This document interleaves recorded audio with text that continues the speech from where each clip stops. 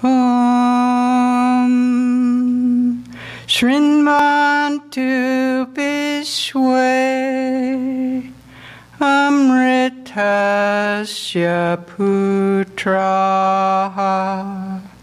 Ayedamani Divyani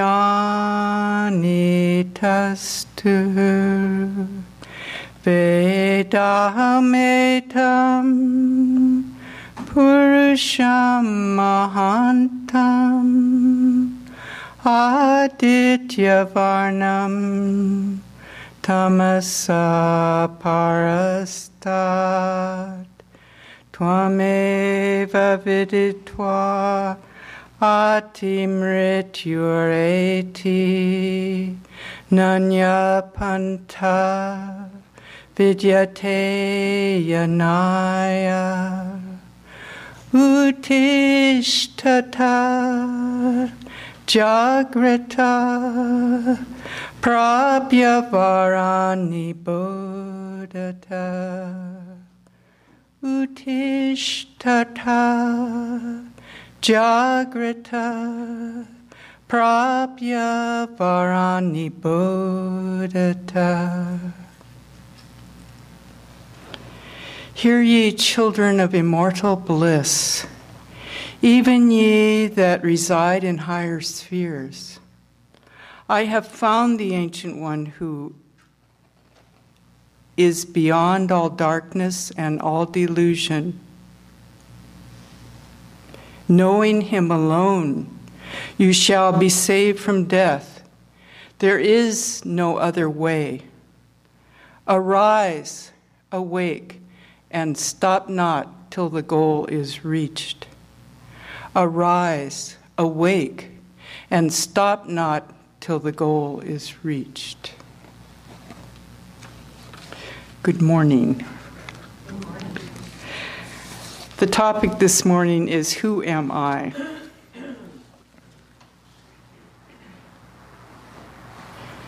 If we ask ourselves this question, we come up with various answers according to our own viewpoint of ourselves. How do we view ourselves? We may say, I'm a man, or I'm a woman. I'm American, or I'm Indian, tall or short, blonde, brunette, young, old. These are all descriptions of our body. Or we may say, I'm a nun, I'm a nurse, a teacher, a cook. Or as the old saying goes, doctor, lawyer, merchant, chief, rich man, poor man, beggar man, thief. These are all what we do here. I feel identified with my body and the mind, and so I call myself an individual being. When I'm called by a certain name, I respond to it. I think it's mine. When a certain description is given, I recognize myself. This is my mistake. My senses perceive appearances which are outside me. The senses and my mind are creating all this trouble. How did we come to this identification with various personas, with this body and mind complex, and even with the outside things, the work that we do? According to Vedantic philosophy, the true self of man is of the nature of divinity. He's perfect. He's pure. He's eternal. He's infinite. Yet we find ourselves, through the influence of Maya, illusion or ignorance, identified with so many other things. Maya is said to have two powers, the veiling power of ignorance and the projecting power of illusion, vikshepa shakti. Maya works on both the cosmic level and also it works within the individual himself. When the universe evolves, it begins in a very subtle causal state. Here it is luminous, very fine, almost a perfect manifestation of divinity. It is the first cause, or evolute. And from here it becomes more and more degenerated until it becomes this gross manifestation. This happens through the power of Maya. Swami Vivekananda has a beautiful series of lectures in Jnana Yoga called Maya and the Evolution of the Concept of God, and Maya and Freedom. And I recommend that you all read these 3 lectures. Swamiji himself once said he considered these to be his best lectures. Here he gives us a list of many things, from the gross to the subtle. And each time he says, and this is Maya. All this is Maya runs like a refrain through these lectures. Maya also affects our subjective universe. We have first a causal, very subtle, almost perfect state of mind, or buddhi, very pure. Sri Ramakrishna actually said one time, pure buddhi is Brahman. Pure intelligence is God, deep hidden in the lotus of the heart, as the Upanishads tell us. The first causal manifestation of mind, and it is followed by other states of mind, the vital force and the senses. These things are not altogether just subjective in a person. They also are instrumental, and therefore partly objective. But they're so mixed up with our identification with ourselves that we call them subjective. But if we meditate on them deeply, we find that they too are a degeneration of our true nature, our true state.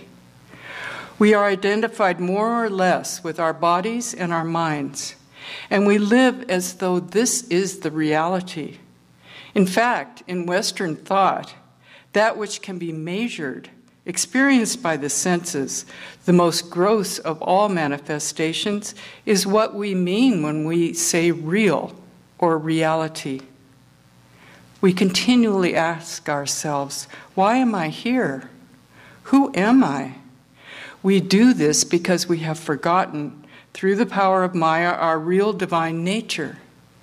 Swamiji tells us the whole human knowledge is a generalization of this Maya, an attempt to know it as it appears to be. This is the work of Nama Rupa, name and form. Everything has a form. Everything that calls up an idea in your mind with a name is within Maya. For everything that is bound by the laws of time, space, and causation is within Maya. It is bound by death. We're told the story of Narada, who asked Krishna to show him what is Maya. After a few days, Krishna asked Narada to take a trip with him. And after walking some time, Krishna said he was thirsty, and he asked Narada to bring some water for him to drink. Narada went to look for the water. He came to a village, and he knocked on a door, and it was opened by a beautiful young girl. Narada forgot his master was waiting for water. He forgot everything, and he began to talk to the girl. Over time, this ripened into love. He married her. They had children. And then there came a huge flood, and the river flooded the entire village. People were being swept away in the flood. Narada's wife and children were all swept away. And in the end, he was thrown on the bank of the river, weeping. Then came a voice behind him. "My child, where is the water? You've been gone a half an hour." "Half an hour?" said Narada. 12 years had passed through his mind. All this had happened in half an hour. It was Maya. Time, the all-destroyer, comes, and nothing is left. He swallows up everything. We're all rushing toward death, and so we're trying to forget. We're trying to forget. Trying to create oblivion by all sorts of sense pleasures. During the plague, the saying, "Eat, drink, and be merry, for tomorrow we may die," came into being. Everyone was trying to forget that death was upon them. And this is Maya. There is no reason why the soul should not know itself as it is, pure and perfect. Yet the soul does not have this knowledge. We have somehow become involved with matter and mind, and we think we are these things. Swamiji tells us that religion begins with the tremendous dissatisfaction with the present state of things, with our lives, and a disgust with this patching up of our lives. When a man takes this stand, he is on the way to find the truth. He is on the way to God. The Vedas tell us, be not in despair. The way is very difficult, like walking on the edge of a razor, yet fear not. Arise, awake, and find the ideal. Stop not till the goal is reached. The question arises, what is this universe? From what does it arise, and into what does it go? And Swamiji gives us the answer. In freedom, it rises. In freedom, it rests, and into freedom, it melts away. This idea of freedom you cannot relinquish. Your actions, your very lives, will be lost without it. Every moment, nature is proving us to be slaves and not free. At every step, we're knocked down, as it were, by Maya, and shown that we are bound. And yet at the same moment, with this blow comes another feeling that we are free. Some inner voice tells us we are free. But if we attempt to realize that freedom, to make it manifest, we find the difficulties almost insurmountable. Yet in spite of that, the inner voice insists on asserting itself inwardly. I am free. I am free. As soon as you know the voice and understand what it is, the whole scene changes.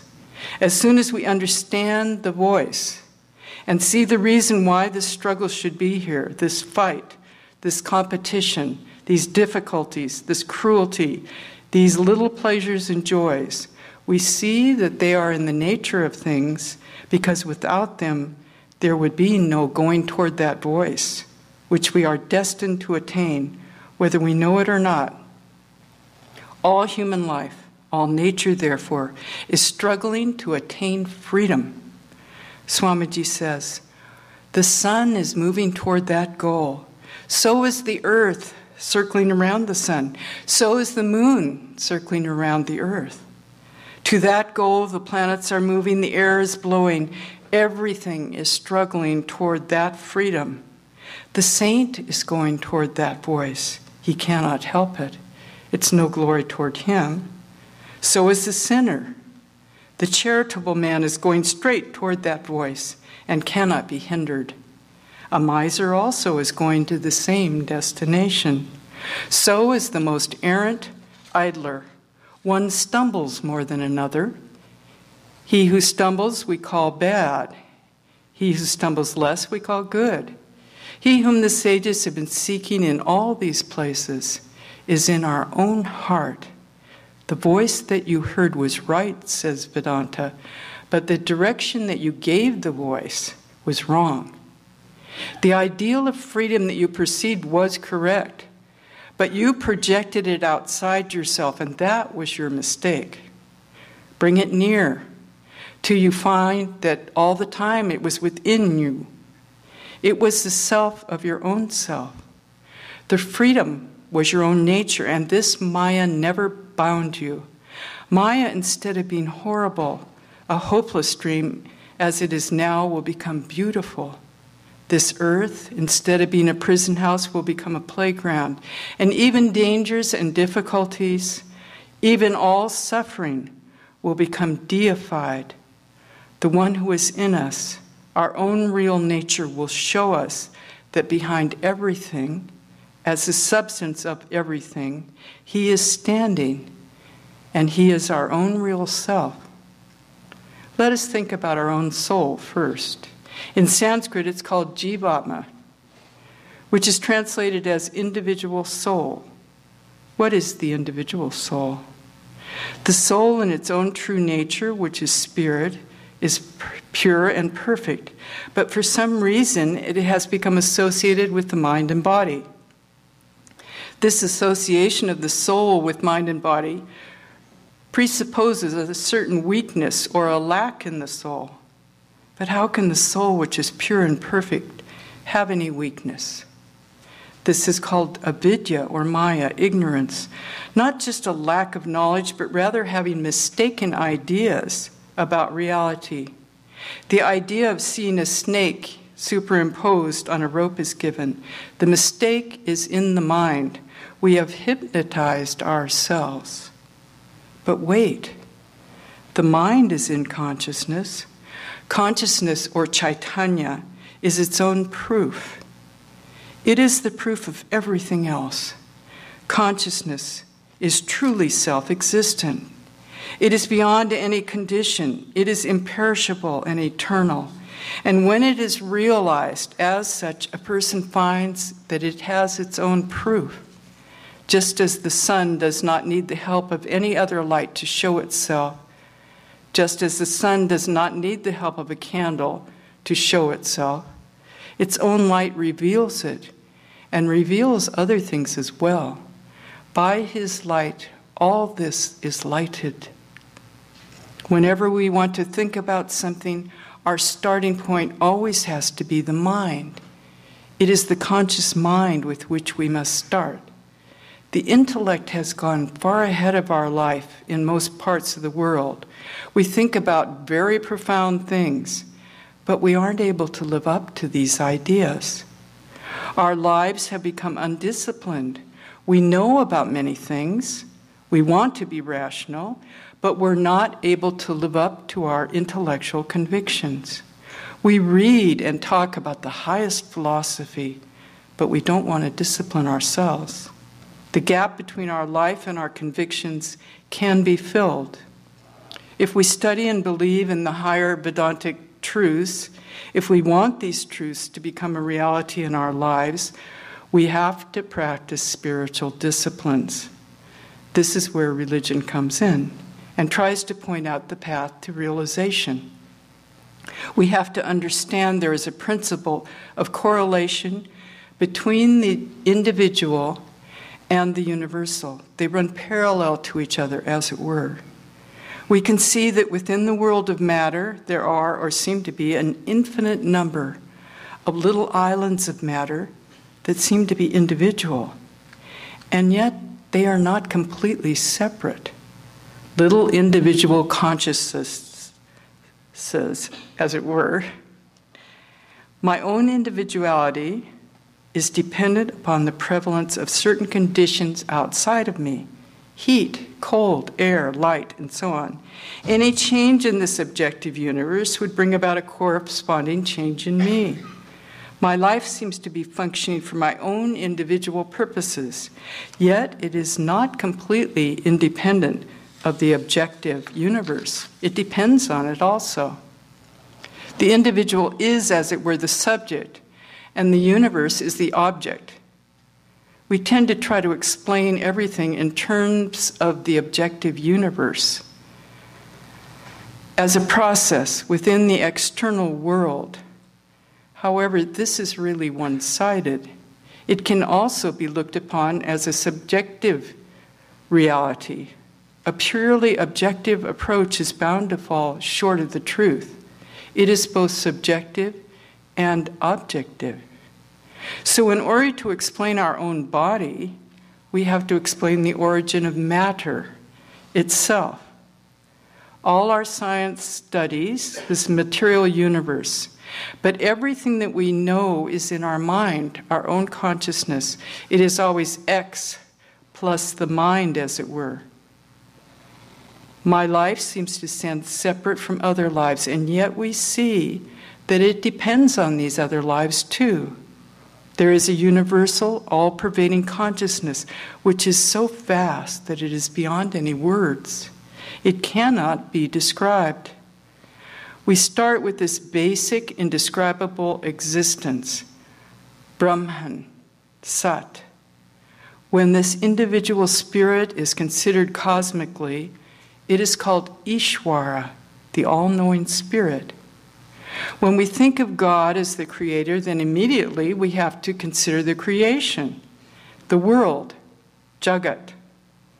Ishvara is one being, undivided and unrelated to creation, and yet the same Ishvara is also made up of an infinite number of effulgent souls or individual souls. These individual souls are given the name prajna. At that level of creation, there is only consciousness. Only consciousness in the individual soul, illuminating consciousness. This separation into individual souls is only an apparent reality. The universal cosmic mind has appeared to split itself into akasha and prana, but beyond this is the universal soul, which appears to become evolved as mind and body. Yet Swamiji tells us that the soul of man, because it is separate from mind and body, because it is not composed of akasha and prana, is really immortal. It has existed throughout eternity. It never dies. When the body dies, the vital forces of the man go back to his mind, and the mind becomes dissolved in prana, and that prana enters into the soul of man, and the soul of man comes out clothed in a subtle body, the mental body or spiritual body. In this body lie the samskaras of a man, his character. Everything that we have thought, every action that we've done is lodged in the mind in a fine form, in the chitta. And when we die, the sum total of these impressions use the fine body as a medium, and the jiva takes a new body according to these fine impressions in the mind. In his lecture on the real and apparent man, Swamiji tells us that there is but one Atman, eternally pure, eternally perfect, unchangeable. And all these various changes in the universe are but appearances of the one self. Upon it, name and form have painted these dreams. It is this Maya that creates individuals and makes one appear different from another. We see these bodies and minds as different in quality and in form, clothed in time, space, and causation. The manifold universe appears in the ocean of the infinite. Even as clouds of various colors come before the sky and remain there for a moment and then vanish away, even so, before this soul come all these visions of earth and heaven, of moon and stars, of pleasures and pains, but they all pass away, leaving behind the unchangeable spirit. Swamiji says it's like a mirage. It is an illusion. We think we're bound, but we are in essence free. There is but one all-comprehending existence, and that existence appears as manifold. This self or soul or substance is all that exists in the universe. The self is Brahman, and it appears to be manifold by the superimposition of name and form. In the Gospel of Sri Ramakrishna, he gives the example of the sun shining down on pots of water, reflecting itself in each one. And he asks, when all the pots are broken, what remains? Girish, intelligent man that he was, said, the sun remains. Sri Ramakrishna says, no. Only that which is remain. What is. Only that which is remains. This is really a subject for meditation. Swamiji says, you are a mind, I am a mind. Everyone is a mind. And yet the very same universe viewed from the standpoint of knowledge, when the eyes have been cleared of delusions, when the mind has become pure, appears as unbroken, absolute being, ever pure, unchangeable, and immortal.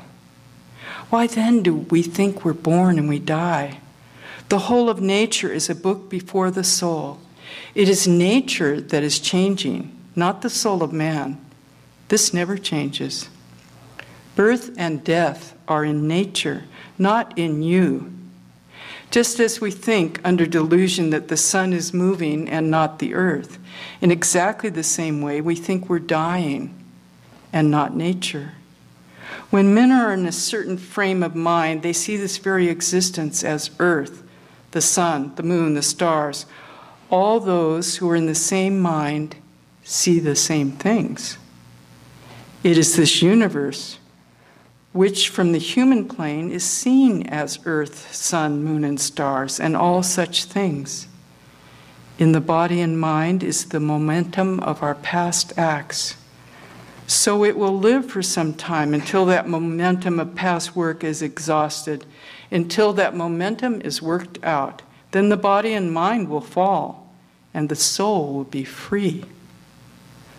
The man who has in this life attained to the state for whom the ordinary vision of the world has changed and the reality has been shown to be apparent only, he is called free while living. Religion can be realized. Are you ready? Do you want it? You will get the realization if you do, and then you will be truly religious. Until you have attained to realization, know that you're not really sincere. Realization does the greatest good to the world.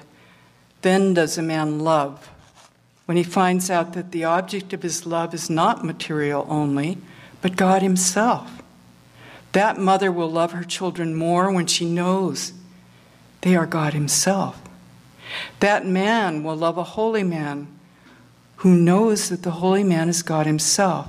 And that very man will also love the unholiest of men, because he knows that the background of that unholiest of men is even he, the Lord. For him the little self is dead, and God stands in its place. For him the whole universe becomes transfigured. If 1,000,000th part of the men and women who live in this world simply sit down for a few minutes and say, "You are all God. O ye men, O ye animals, all living beings.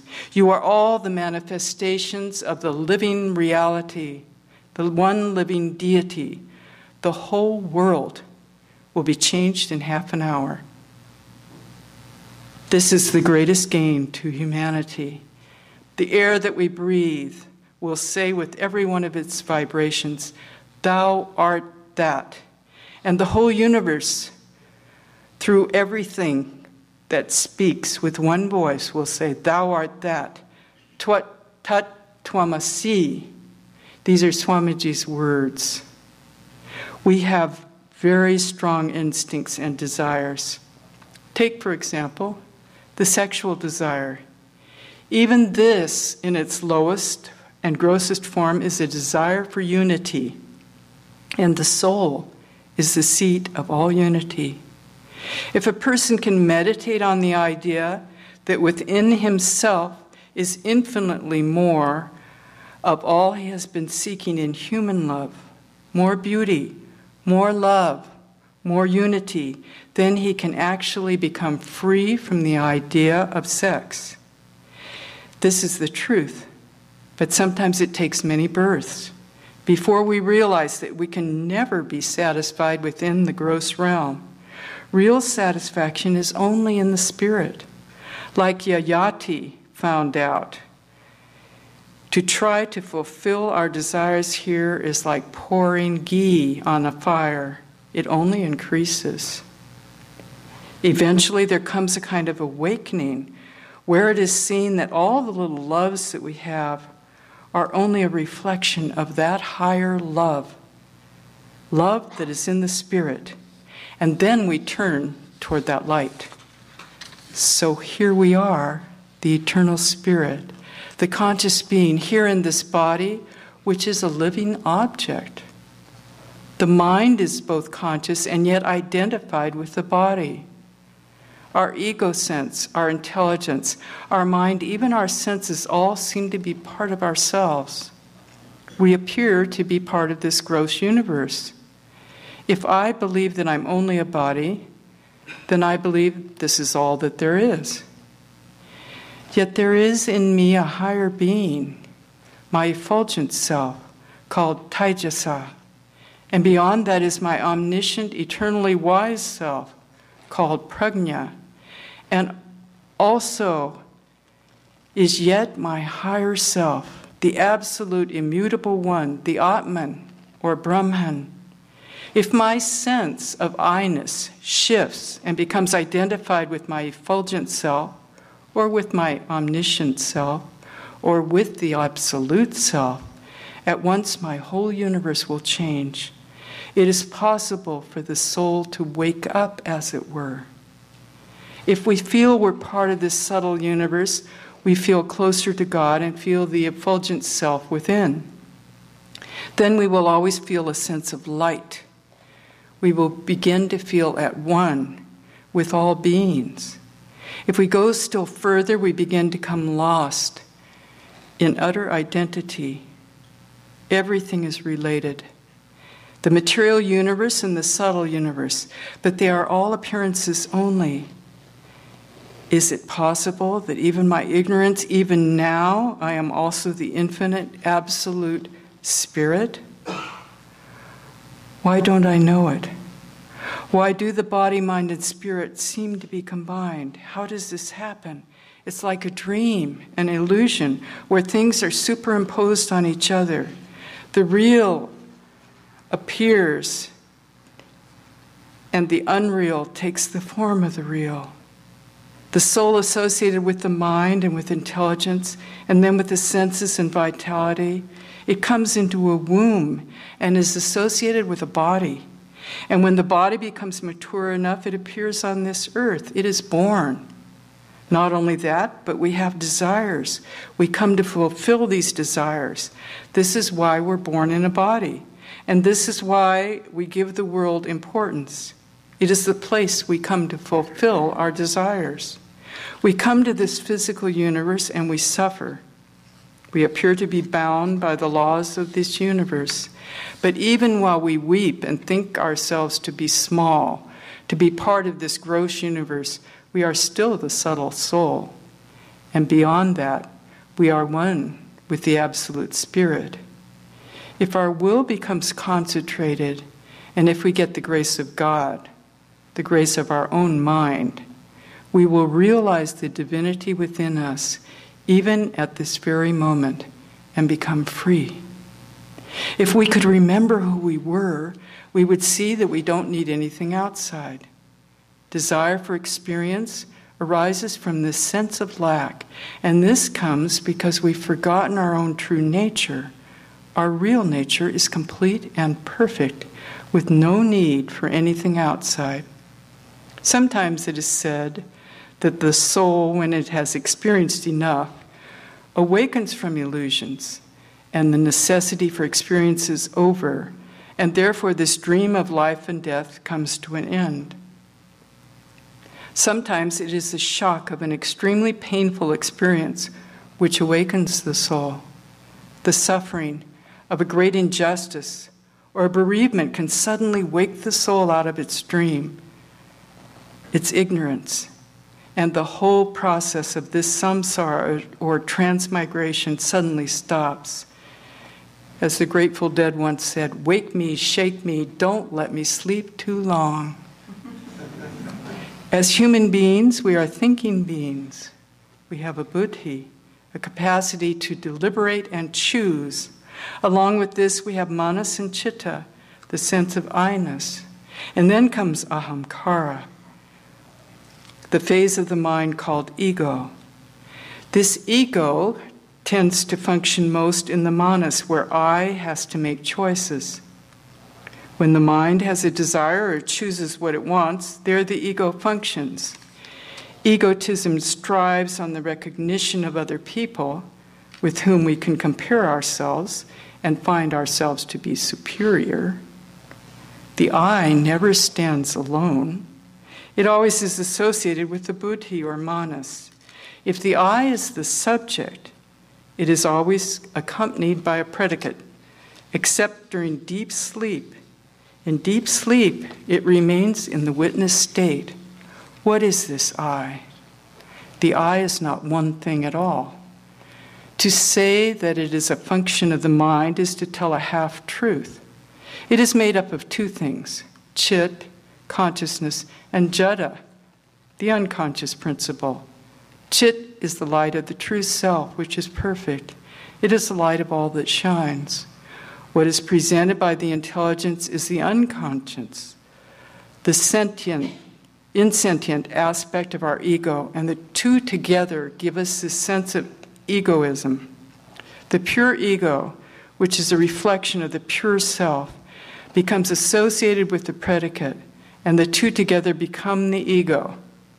The phenomenal existence is jada, it's unconscious, insentient. The light of the pure self, the chit falls upon it, and the ego is produced. The ego has been called chit jada granti, the knot that makes the two strands one, pure consciousness and the material phenomena. The two are bound together, or they appear to be, and then we have this sense of I. If we could just say I am, or just I, with no verb attached, then that I would no longer be the ego.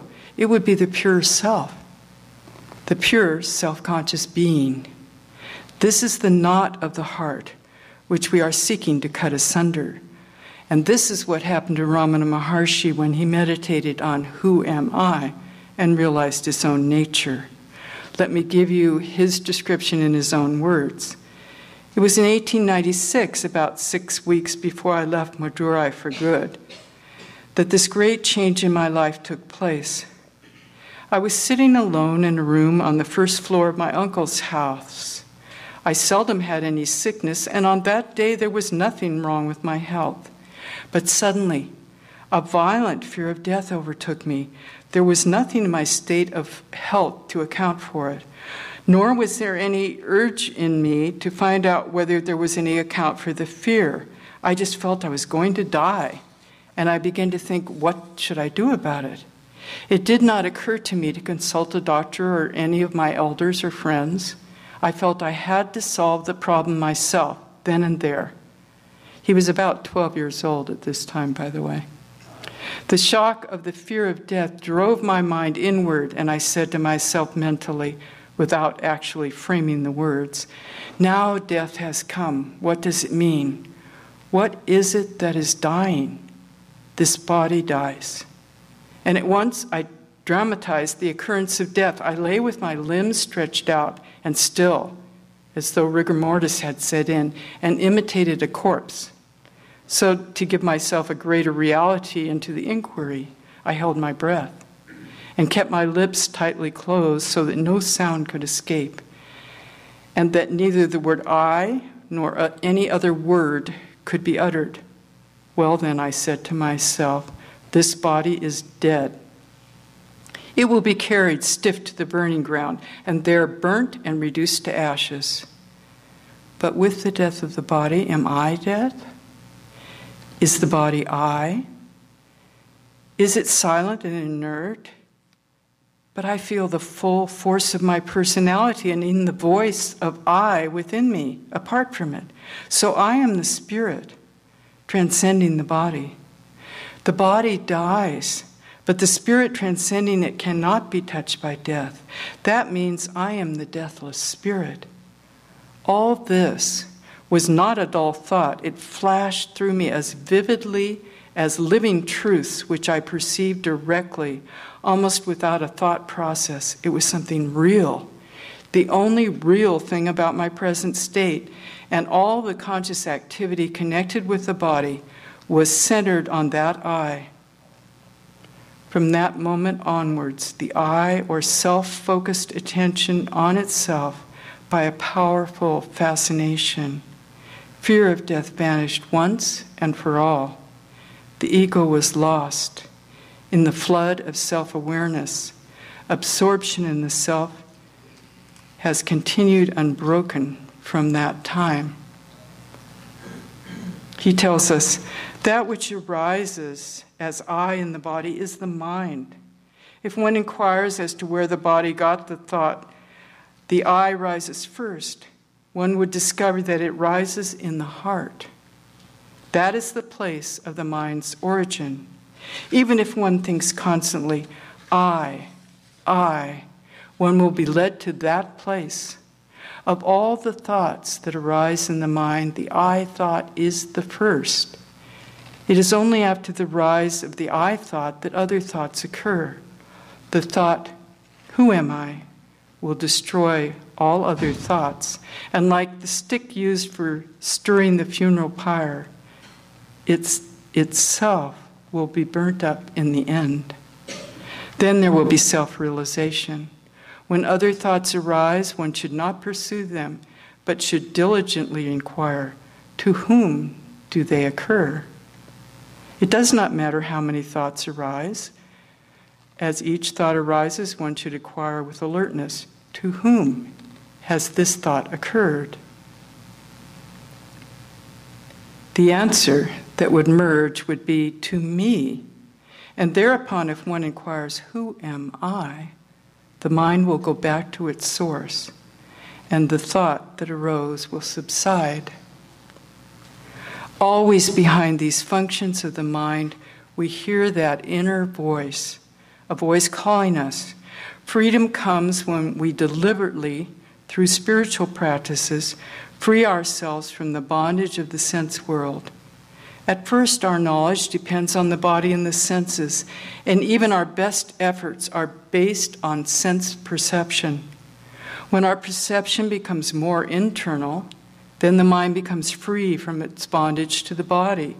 Instead of looking for the truth outside, we turn inward. The heart of the universe is within us, within our own hearts, deep hidden in the lotus of the heart, as the scriptures tell us. We have to free the mind. First, we remove our gross desires for external things, and then the scattered mind, the objectified mind, the deliberative mind, becomes focused, more subtle and intuitive. The intuitive mind brings the knowledge that we're not this body or mind.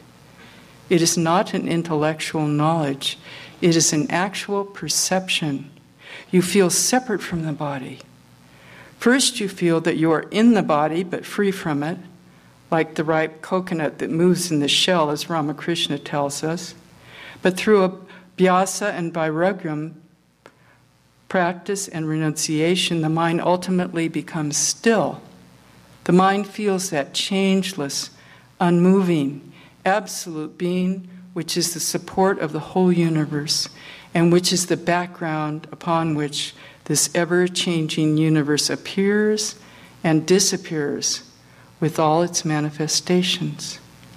Sit still and merge with that unitary reality, the unchanging, peaceful being. Practice. Learn to feel this one being more and more.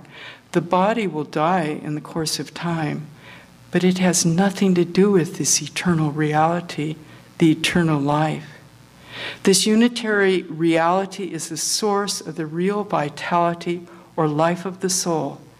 It doesn't matter if the body's getting old and has aches and pains and is slowly falling apart. Tell yourself, I'm not the body. I am not the mind. The real life of the soul is within, and it is a source of unending joy. This vitality is within every one of us, and it does not die. But in order to realize, we also have to be established in vairagya, or dispassion. This word means literally uncoloring. All the beautiful forms and colors of the world, of name and form, no longer attract you. It all pales into insignificance. I've had people ask me, do I have to renounce? And you know, as long as the question is there, the time is not right for you. Ramakrishna once told the story of a very young child who said to his mother, "Mother, please wake me when the call of nature comes." The mother smiled and said, "At that time you will wake up by yourself." The question doesn't arise. The world is no longer attractive to you. There's nothing there for you. You have no choice. Things fall away from you by themselves. You are no longer attracted to them. The illusion is over. The dream is broken and you are free, aware of the one reality, that divine being which is the essence of yourself. He is the nearest of the near. If you catch even a glimpse of him, you will know this is the answer to all your seeking. You've fallen in love with him, the one who is love himself, and the soul then really seeks for him. This will be the only attractive thing to you. You will want nothing else. Then the soul yearns for God. It weeps for him. It cries a real cry, and it does not stop till it is united with him. The soul simply rushes into that light and joy. You have no choice at all. The Bhagavad Gita tells us, bitter toil at first, but at last what sweetness. What sweetness, the end of sorrow. Then we shall know we are free, Swamiji tells us. Then Maya, instead of being a hopeless dream, will become beautiful. This earth, instead of being a prison, will be a playground. And all suffering will become deified and show us their real nature. Show us that behind everything, as the substance of everything, he is standing, and he is our own true self. He who sees in this world of manifoldness, that one running through all, in this world of death, he who finds that one infinite life, and in this world of insentience and ignorance, he who finds that one light and knowledge, unto him belongs eternal peace. Unto none else, unto none else. In his lecture on the real and apparent man, Swamiji tells us, there are men for whom delusion has vanished forever. Two wheels joined together by one pole are turning together. If with an axe I cut the pole asunder and get hold of one of the wheels, it stops. But in the other wheel is past momentum, so it runs on a little and falls down. This pure and perfect being, the soul, is one wheel, and this external hallucination of body and mind is the other wheel, and they are joined together by the pull of work or karma. Knowledge is the axe which will sever the bond between the two, and the wheel of the soul will stop. Stop thinking that it's coming and going, living and dying. Stop thinking that it's part of nature and has wants and desires, and will find that it is perfect, desireless. But in the other wheel, that of the body and mind, will be the momentum of past acts, so it will live on for some time, until that momentum of past works is exhausted, until that momentum is worked out. Then the body and mind will fall, and the soul will be free. No more is there any going to heaven or coming back, not even going to Brahmaloka or any of the higher spheres. For where is the soul to come? Where is it to go?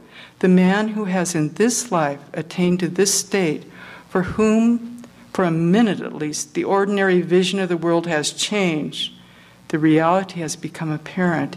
He is called free while living, Jiva Mukti. This is the goal of the Vedantists, to attain freedom in life.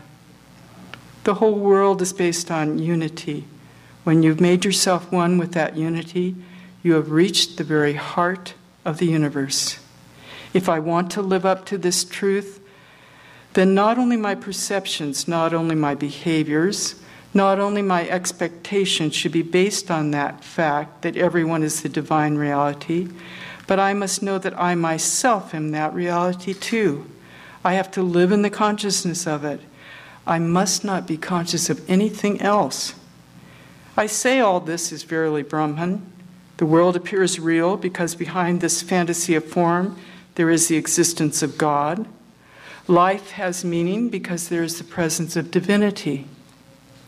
Know everything to be God, and everything will be fulfilled, for out of that knowledge comes infinite love, infinite peace, infinite joy, infinite kindness and compassion, and infinite service.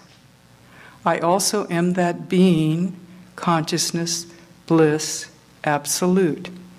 Sri Ramakrishna said when a person first has the vision of light, he is astonished, and he says, "What is this? What is this?" It is so unusual, so different from anything you see here.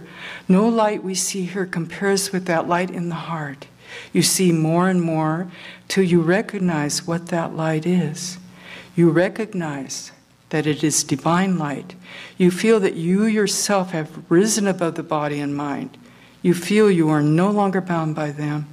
And it is in that state that you begin to see the face of truth. Go forward and merge with the real self that dwells in your own heart. Seek the truth. Be one with it. Let vision cease. And if you cannot, dream but truer dreams, eternal love and service free. Thank you.